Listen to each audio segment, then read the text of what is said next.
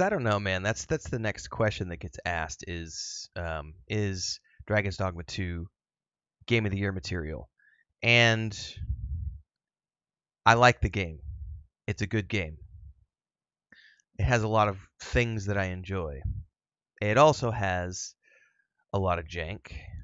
And there are some things that I don't really enjoy, like how repetitive the forced travel gets, and how um, um, the combat too gets really repetitive. There's not enough variety in the monsters, like things of that nature creep up in the way, and that's something where the difference for me personally, and I think universally, was that when Baldur's Gate 3 came out, it was sort of universally accepted as game of the year. Yes, you had your handful of people who were like, I don't like turn-based combat, and you had a handful of people who, had little things they wanted to nitpick about. But the reality is Baldur's Gate 3 launched, it had jank. It definitely had jank. There was frame rate issues and jank issues at the beginning, just like with Dragon's Dogma 2. All right. Larian Studios did an admirable job of patching shit as quickly and as often and as just massive patch notes. And they were just on it between all their studios around the world, just banging out the patches, improving performance, adding things in, doing quality of life features that the community asked for. I mean, they went above and beyond, I think, in terms of continuing to push out updates. Whereas Capcom has sort of and pushed out one tiny little patch, which all it did was add a new save file functionality and a frame rate thing, and they're like, we'll work on performance later. So it's just the difference to me when I talk game of the year. I look at stuff like that, because yes, this game is fun, but it has stuff that I don't. There's a lot of stuff in here I don't like, and with Baldur's Gate 3, there wasn't anything I didn't like. I loved all of it. Yes, the jank was annoying.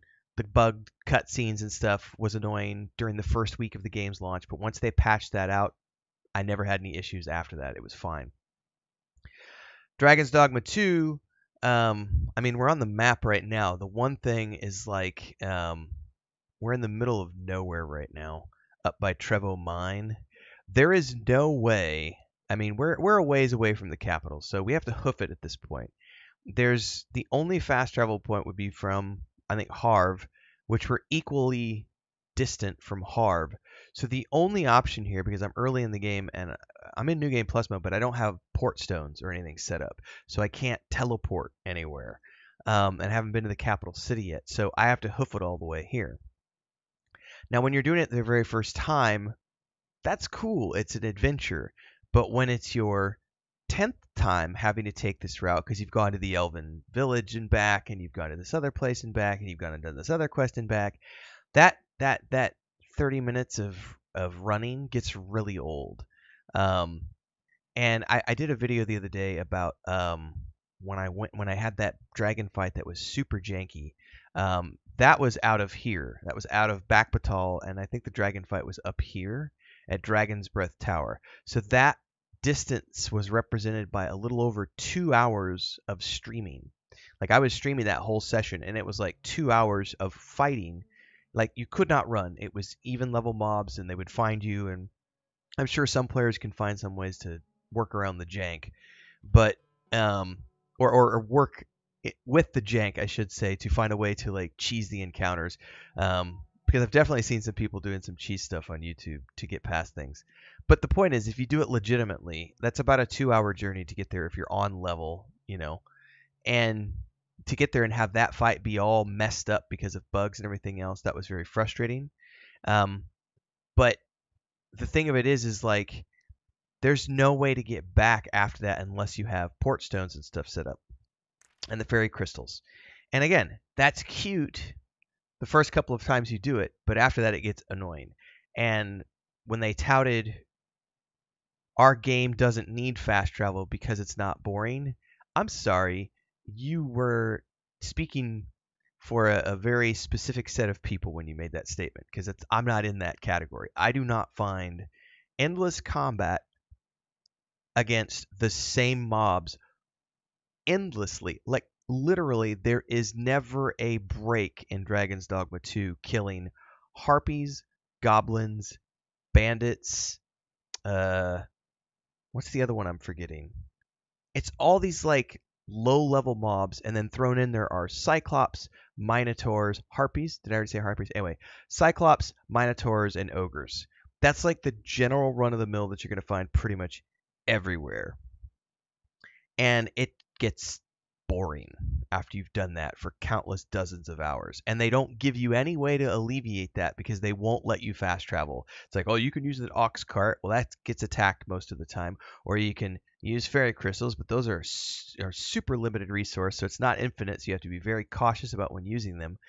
These are the little things that stack up when you're looking at Dragon's Dogma 2 compared to Baldur's Gate 3. Because what did Baldur's Gate 3 did? Larian went and made a game that took this rule set, simplified it down a little bit, but then made the game accessible to everyone and gave you lots of different ways to play and 17,000 endings and, well, 17,000 permutations, you know, and all the permutations. I don't remember. Was it 17,000? It was a big number. I seem to have that stuck in my head, but it's been 6 months. Baldur's Gate 3 gave people so much variation, and they were like, oh, do you want to change the appearance and class? You can multi-class. You can change the class. You can go to the NPC and completely start over from scratch and respec. You can hire NPCs. You can do all this. You can fast travel anywhere you've already been using the fast travel system. You know, you could go here, do all this stuff, lots of ways to do things. You can explore here, don't explore here, go over here, don't explore here. The exploration factor is here, by the way, in Dragon's Dogma 2, which, you know, I realize I've only been speaking about some of the negatives, but I can absolutely speak to the positives too, because Dragon's Dogma 2 captures the exploration part of the RPG very, very well. The first time through. The first time you're exploring this map, it's in the middle of the night right now, which it's dark and it's dangerous right now. Let's make our way to the capital. Like, let's just kind of meander our way there and see what kind of stuff we come into, because this is something I do want to say, you know. To move this boulder with our combined might. Dragon's Dogma 2 does a good job of that exploration component that RPGs need. Baldur's Gate 3 does it better, because as big as the map is, as this map is, the Baldur's Gate 3 map is just way, way bigger. But this, because of the way this is you know, you don't really get the top-down view here. You get this view right here. Pick some now and use them when the need arises. These guys helping me here. It just looks really well. And like, if you turn off your lanterns, it's dark as pitch, Master. Pray, light your lantern before I trip. Look how dark it is. Like, darkness is legitimate here. And this is something that Baldur's Gate 3 doesn't have. So from an immersion standpoint, the creature's corpse will serve us well. Are we going to... Sure to aim true. Oh, they're shooting the bunny rabbit to get materials. The exploration component is very well done here. The RPG mechanics are really deep, like the lantern and the light, you know, and the darkness.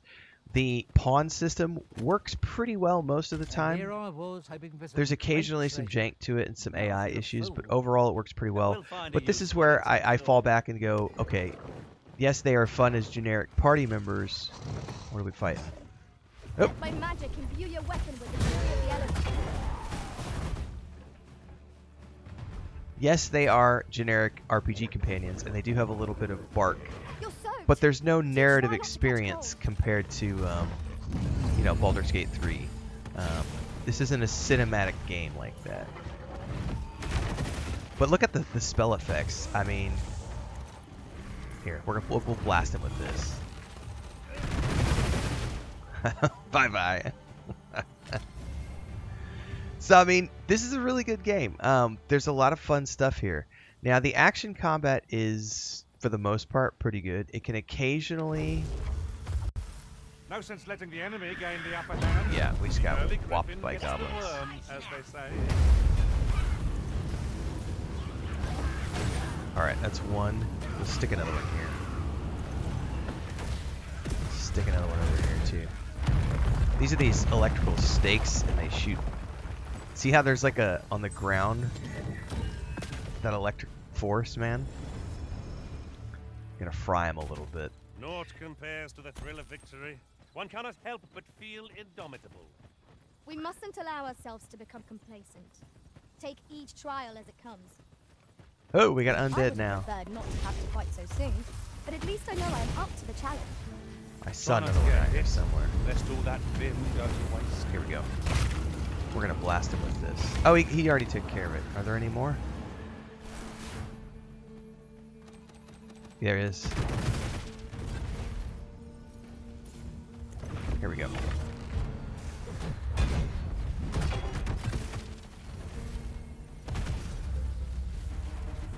That was thrilling. The hand clap. I did not know I could feel so alive. Anyway, the narrative isn't here like it is in Baldur's Gate 3, and that's something that for me personally, and this is a personal Strike thing. lightning on your side.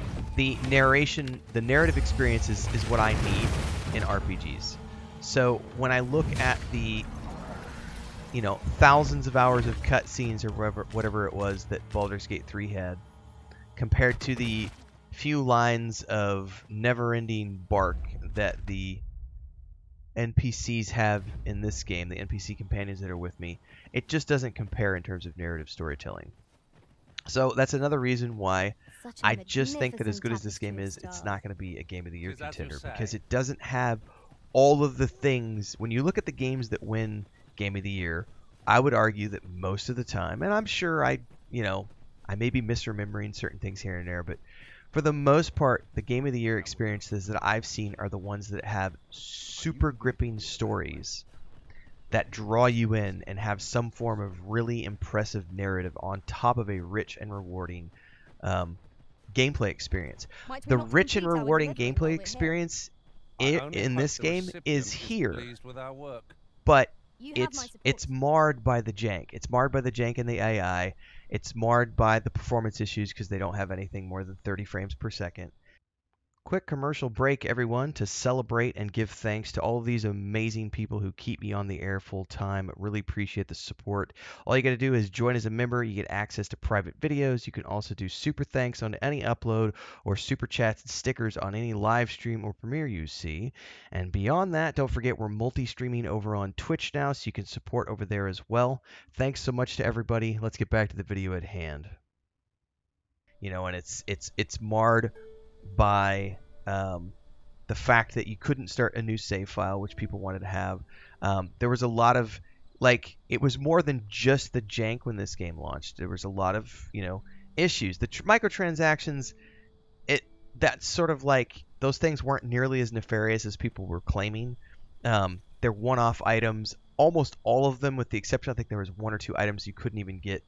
You could only get through the store, but everything else was just part of like the deluxe pre-order editions. So Baldur's Gate 3 sold a collector's edition and no one raised a peep about it.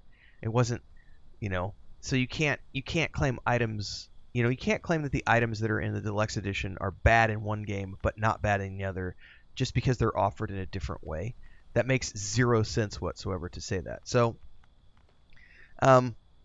you know, that part of the equation, you know, just kind of furthered the tainting of Dragon's Dogma 2's launch and Capcom's reputation. So I just think there are too many negatives holding it back right now from it being able to be a Game of the Year contender, or at least a winner. I think it is a contender. You know, talking through all of that, you know, I think there's the potential to be a contender once they get all of the bugs ironed out and everything else and all the jank and everything else and get the frame rate fixed. I played it on the PS5, didn't have any issues. Definitely saw dips from time to time. I've put it into the forced 30 now that it's patched in. So I'm just, that way it's just always at 30. That way I don't have the dips. So again, you know, the core experience is here, but it's lacking in the masterful storytelling element. It has a narrative. Yes, it does have a story. But it's just not that cinematic narrative experience. There are a few cutscenes here and there, but for the most part, you're wandering around the landscape having lots of really fun combat encounters until you've been doing it for 20 or 30 hours, and then you're like, can we please do something else? There are tons of great vocations to try. So if you start getting bored with one, you can try something else out. There are quests to unlock some of them. You know, there's quite a few quests in this game. There's side quests and everything else, Yonder, toward the but sea. nothing I espy a distant memorable. shore, You a know, land it's like untravelled. it's literally just For good fetch or quests ill, from start we to cannot finish. truly know what Delivery awaits us till we tread quests, the land kill these, you know, go ourselves. rescue this guy, escort this guy. You know, which again, Baldur's Gate 3 did as well. Starfield does it. You know, Cyberpunk, all those games do these things, but it's just how it's done. And that's where I think it could be a little lacking here. Now we're in the city. The city is impressive during the daytime. Let's go find a bench to sit in, because there's one more thing I want to talk about, because I'm rambling now. I'm 15 minutes in, and I haven't wrapped up my point. Hang on, there's one over Tell here. is, Vermin was once a beastren kingdom. Fascinating. Right? Indeed. Though 'tis not widely known among the common folk. I could swear I saw it over here. Oh, here it is. It's right here. Here's the bench. We're going to sit and pass the time until it's daytime, just so you can see the city in the day. Here we go. So this is another area where Dragon Dogma 2 did an excellent job. The city They can be building, most convenient, though they travel only during the day. the world building is fairly good overall. The game looks really good. The weapon sets and armor sets you can get for your characters are really good. Like I said, the core of the RPG experience is all here. On top of a unique pawn system. It's a pretty unique overall, like the height and weight system, the way it factors into your stats and everything else. The different pieces of gear you can have that change everything. The fact that you can have your main pawn, the 2 pawns that you hire. You know, there's a lot really going on here. Especially when you go in and look at like all the tutorials they give you. It's an impressive RPG. And I think, yes, it's a contender, but I don't think it's game of the year. And I know that some people are going to have a knee-jerk reaction to that and be like, "You're so full of shit. You don't know what you're talking about." And maybe I'm proven wrong when a time rolls around for awards season this year. I don't know yet. You know, we've still got lots of good games. We're still so early. This is end of March. Like, there's still 9 months left in the year. We've still got a ton of runway ahead of us, and we have things like Star Wars Outlaws and Avowed and Fable and Indiana Jones and Stalker 2, and I could list another 50 games that are coming out this year that are going to be really good games, and we just don't know which ones of those are going to be the ones that jump out. Like last year we had, you know, the Alan Wake and the Phantom Liberty and the Baldur's Gate 3 and things of that nature. Whereas this year, you know, there have been, you know, a couple of games that have popped off so far. We'll see. I did have fun. I'm not saying it's a bad game. It's a good game. I would say it's borderline great game. For me personally, that's a subjective opinion because of all the things that, you know, and I haven't done my final review yet. So the final review for Dragon's Dogma 2 is coming. If not on Sunday, it'll be out early next week. Probably early next week, because I still have a few things I want to do. But I had a great time, you know. But yeah, realistically speaking, I don't think it's I don't think it's game of the year, but it's one of those ones that it's kind of like last year. You know, I really enjoyed Starfield, and I know for some people it was game of the year. It was not game of the year for me. Starfield was fun, but it had issues. It had bugs, and you know, the some of the Bethesda jank was there, and that definitely detracted from that overall experience. Cyberpunk 2077 Phantom Liberty, on the other hand, was flawless. That was literally a flawless execution. I did a full playthrough again of Cyberpunk 2077 with Phantom Liberty, and I literally said, if this had been the game that launched, like if this was the state of the game when it had launched with, you know, all these new features and everything else, this would have won Game of the Year for me and not Baldur's Gate 3. That's how good the Cyberpunk 2077 Phantom Liberty 2.0 experience was for me. It was so much better than the first. It was like, oh my god, this is cinematic storytelling. This is adult storytelling. This is freaking amazing. But it didn't, you know, it was a DLC, not, you know, the base game. So, you know, so Baldur's Gate 3 was the one that won last year. Witcher 3, going back to look at Witcher 3 winning Game of the Year because it was a huge and super deep RPG that was a narrative RPG with cinematic storytelling and a character that you could immerse yourself with, and it had the narrative storytelling experience like it's in Red Dead Redemption 2. I mean, these are the types of games that, you know, I'm rambling. I'm going to go off and do some streaming this morning, everybody. So if you want more rambling in your life about Dragon's Dogma 2 and other topics, like, subscribe, hit the bell icon so you never miss an update. Daily streams here on Twitch. There's a link to all my Dragon's Dogma 2 stuff down below, along with a link to the Patreon and Discord, so hopefully we'll see you there. And more stuff coming in Dragon's Dogma 2 world, including my final review, so stay tuned.